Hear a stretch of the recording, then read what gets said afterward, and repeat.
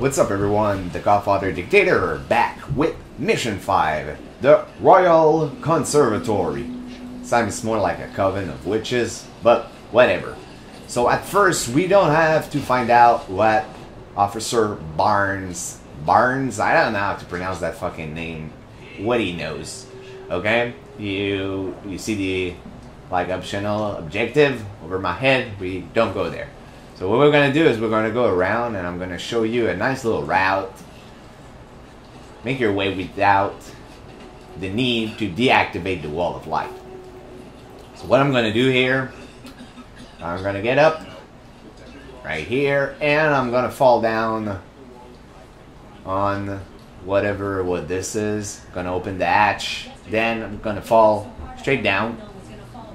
You're fast enough. Don't have to worry about that. I'm going to take the courtyard gate key. So this, I'm going to wait for the conversation to end between those two red soldiers that are like right in front but that you don't see right now. Once they're done, okay, just to make sure, I like to hide under here. Because this red soldier sometimes turns his face towards this direction and you don't want him to spot you. After, wait a bit. Go around, make sure she doesn't spot you. And we're going to use the key we just stole from that guard. Wait that the witch is not looking in this direction, because there's two witches looking for an ambush. You don't want to get spot. Go around like this. And then you're good to go. Now I'm going to take also an easy route. Well, I think it's the easiest route. Make your way inside the conservatory. There's not going to be any guard inside. It's going to be only witches. And these bitches, they have like a pair hyper awareness. You know, like they can spot you really easy or don't go too fast because there's an S keeper. And anyway, you cannot go fast because if not, you're going to get sting. And you know how I cannot stand taking damage, guys, in any game. Well, I still have the same bar from the damage that you take automatically in the game at the first mission, so that should tell you something. And of course, I could have like ate some food along the way, but I really don't care. I don't want to grab anything. It's like a 0% run if possible. Even though, for example, I had no choice but to grab like money from the first target I knock in the first mission and all of that. So what we're gonna do is we're gonna wait for that female soldier here to come. She's gonna like stand right in front of us. We won't be able to see her, but she's looking in the right direction. Okay, so we're gonna wait, and after, when she starts moving, we're gonna fall down. Of course, pay attention to the searchlight to not step in front of it. Here I can hear her go away. I drop down and I will make my way towards the conservatory, and we're going to use here that little drainage hole to infiltrate the next area that we have to, well, head into basically. We're going to get up the stairs, and one time it's funny because I got all the way there and then like an idiot I opened the door here on my left, and this door, like the entrance of the conservatory, is guarded by a ghost dog. I don't know if you call them like that, but you just see their skull. Basically, you will see one on the right, like now, right here, okay? So, but as soon as you get too close, you trigger them, and they spot you really fast if you're not careful. And one time, I just, like, opened the door, and I knew it was the wrong door, and I realized it too late, and I got spotted, and I had to restart. Because my first strategic save point is when I get inside the conservatory. Like right now, what you see from the beginning is all in a single segment, you know. Try to make this as hard as possible, because if I would save like every 2 minutes from moving, that would be kind of lame and not really pretty to watch, because basically anyone could do that, replicate that, and every time you make a mistake, I'm gonna look back to see. Okay, so no. So once we get inside here, anyway, there's a save point automatically, doesn't matter. So I'm gonna use that here. strategic save, and there you go. Now, if something happened inside, because a lot of things can go wrong, well, I can load back here. But it's gonna be like a good bit before I save again. This mission is only in 3 segments, so there's only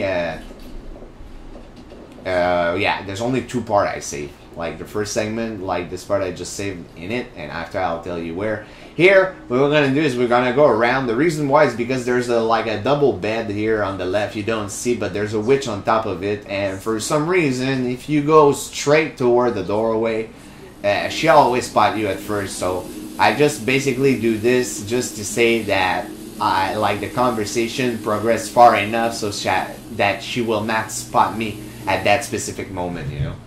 And here, easiest strategy to do is you have multiple corpses in this room. What you're going to do is you're going to grab them, and then you're going to use one for the first nest right here on the right. And they always focus, by the way, on laying eggs inside, okay? So you don't have to worry about taking damage. After I choose the second body, I just make a run for it. Then we're going to slide. Then I'm going to look in the keyhole. I'm gonna peek like a peeping Tom. No, but I'm just gonna make sure that this witch is gonna be leaning against the rail right here, and that we have enough time to go call the elevator. As always, the elevator alarm will attract, or if you want more like trigger the witches, not in search mode but half radar. You see, like half lightning bolt. It always does that. You don't have to worry about it. The thing you have to worry about though is not get spot after when she walks in this direction, which I do very badly right here.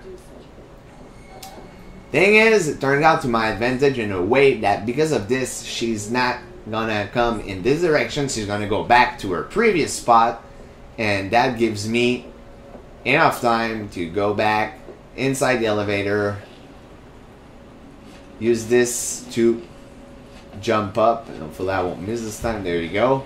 Fail on my part, because you cannot reach the hatch of the elevator without like any other boxes or something to make you go slightly higher.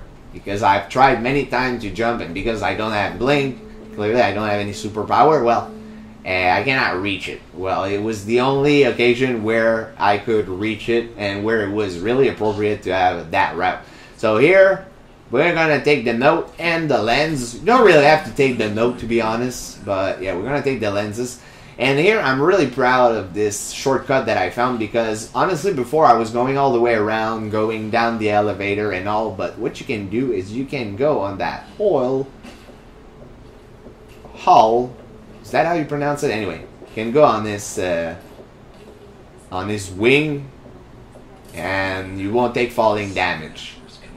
After, change the lens, make sure there is no fucking witch patrolling the area. And as soon as you activate that switch, there's no more witch inside the conservatory. So you don't have to worry about making noise or anything. What you can do is you can go back in Brianna's office, and you're going to grab the 2-note unfinished letter to Delilah and done straighten it up, okay? After this, we're gonna head down and proceed to the basement, where we're gonna get an audiograph, like a voice recording. And after this, we have to make our way back to the skiff.